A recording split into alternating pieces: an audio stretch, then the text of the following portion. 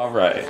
Today we are with Paul Wexler, and he is the son of Jerry Wexler, the infamous producer of Atlantic Records. Paul, why are you in town? We're in Muscle Shoals. Well, you know, I was just coming down because I told Dick Cooper, who was an A&R guy and ran the studio at Muscle Shoals for so many years, also a great photographer, that I was going to come down and visit him. And so I just planned to come down, and all of a sudden these events started springing up that were about my dad. Today, the screening of Immaculate Funk, Tom Thurman's film.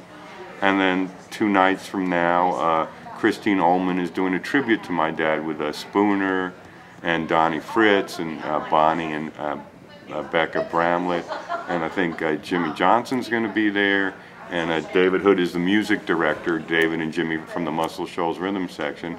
Now, I'm not saying these things all started happening because I was coming down, but it's one of these, I guess I wouldn't say coincidences, just maybe a little synchronicity. And so I'm always very happy to honor my father. Had you ever been to Muscle Shoals before? No, yes. I came down a few times for a few sessions that my dad did down here.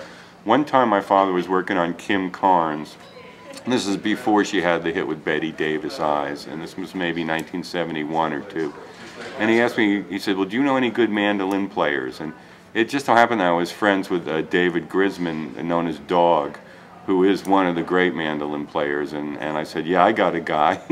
And so we came down together, and David did his part on this tune, and my dad was more than happy with it. And so it was my first moment that I actually contributed something to some of my dad's work, and it was a great moment for me. And also I came down for one of the Dylan sessions down here, the second album, and I've been down maybe one other time as I remember it, although I'm not quite recalling which artist my father was working on at that point. What was your first impressions of Muscle Shoals? Well, I mean, I guess just that the pace was more laid back, you know, that, you know, the catfish was great down here, and just that the atmosphere in the studio was very focused, and that, you know, that it was at the same time it was I wouldn't say relaxed, because you're never relaxed when you're recording, but it's just more of a laid back feeling. I'm not sure how else to put it, you know. Can you see changes in this area from back then, the 70s? And I mean, it's hard. I think I would be fronting, as people say nowadays, if I tried to, because I really don't have enough time in around here. I guess it looks a little more built up, I would say, you know, Florence, and it seems like there's more here than there used to be, you know. And what do you do for a living?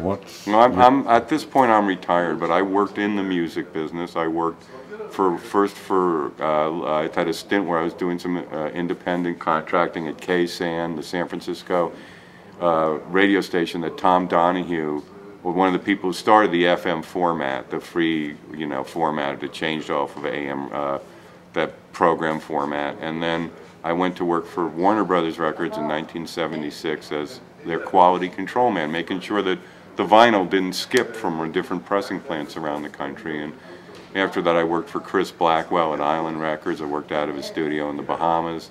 And I actually did a stint at Atlantic in the 90s. But basically I'm retired. I play the piano and sing. The main activity I do is every week I do an hour-long set for some retirees at a retirement home near where I live in New Jersey. And I'll do a lot of standards, things like Moonglow or Bye Bye Blackbird. I'll do classic country, like He's in the Jailhouse Now, which Willie Nelson did such a fierce version of that. And just other things that these people in their 80s and 90s know.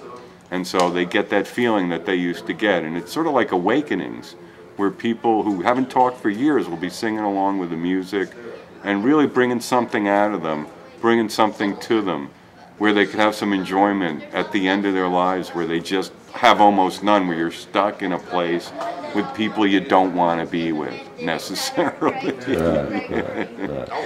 And after this, you go back home? I am. On Saturday, we're going back home, and but I'm tremendously excited about this Christine Ohlman show on Thursday at the Marriott because I'm performing one of the Dylan songs my dad produced, and I'm very excited about that. I look forward to it. Yes. All right, I'll see you there. All right, thank you, sir.